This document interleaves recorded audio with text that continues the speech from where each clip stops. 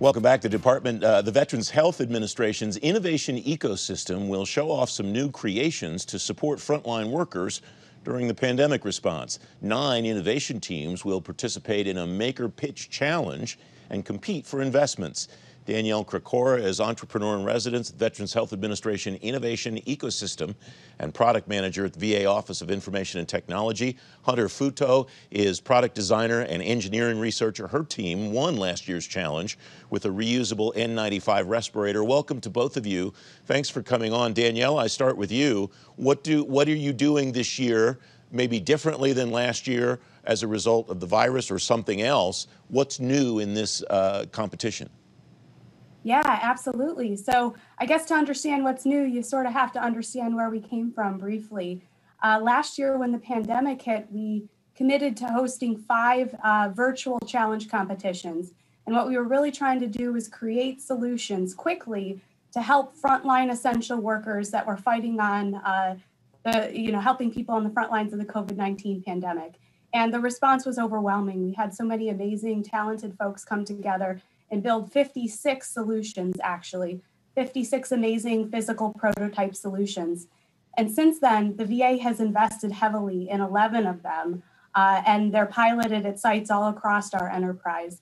So what we're doing this year is we're really finding opportunities to connect those teams with resources, whether they're financial or otherwise, to take their products to the next level. Help them cross the finish line and get into the hands of the people that need them most, because they're still relevant. We're still fighting the pandemic. Hunter, what happened after you and your colleagues won the competition last year? What was the process to get to where you are a year later? Oh my gosh, it's been a lot of work. This is the mask that I designed. So I've been wearing it daily since last spring. I have a pilot program of about 20 user testers and counting that have signed up to provide feedback, and I've been revising the design.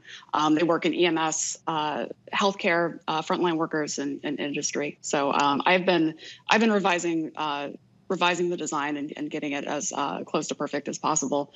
And yeah. From a business perspective, what has being involved in this ecosystem meant to you? It's been huge. Both VHA Innovation and Challenge America have done a great job in generating interest in the project and helping it move further along. Obviously, having their name behind me makes it a lot easier to approach, universities and institutions in helping me continue my research, and then vendors as well. So I'm at the stage now where I'm ready to seek funding and begin manufacturing. Danielle, from a business perspective on your part, do you have a sense or any data that indicates that where you would be in a traditional procurement cycle versus the investments that you've made in the innovations that you've seen in this challenge?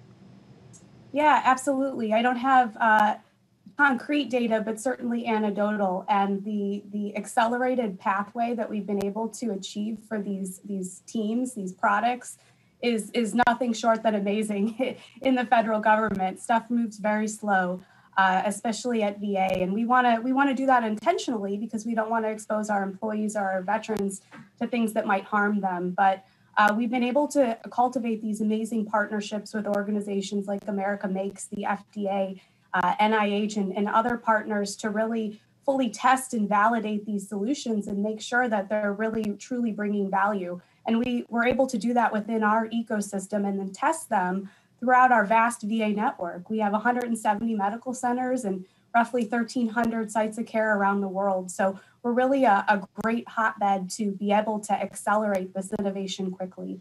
And now we're at the point where we can tap into our rich network of investors, VCs, incubators, accelerators, and really partner these companies, these teams up with the right people to commercialize their ideas, because now we've had the opportunity to fully test them. Plug your event, Danielle, so that people can learn more about it and follow along. Yeah, absolutely. So we're hosting our 6th event, which is kind of like a Shark Tank event, this Sunday, February 21st from 5 to 7 p.m. Eastern Standard Time. I believe that we're going to follow up with the link. It's kind of jarbled for me to read out here, but we'll follow up with that link. You can also find it on Challenge America's website. Challenge America is our amazing friend and nonprofit partner. They're a great veteran nonprofit out of Colorado. Check them out and all the amazing work that they do as well. But you'll find all that information there. Yeah, we'll put a link to it at govmatters.tv/resources also, Danielle. What will people see, though, when they come in and look at this? Yeah, so the event is live, and we, like Hunter said, we selected 9 teams. Hunter is one of them, and they're going to present for 3 minutes what their latest advancements are on their prototype and what they're looking for in terms of investment. And then the audience, it can be people that are just interested and want to see what we've been up to.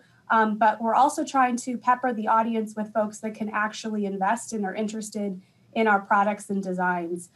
So we've went to great lengths to try to recruit the right people to have them in the room. So we've got some folks from Google and Decode and all kinds of other great organizations out there.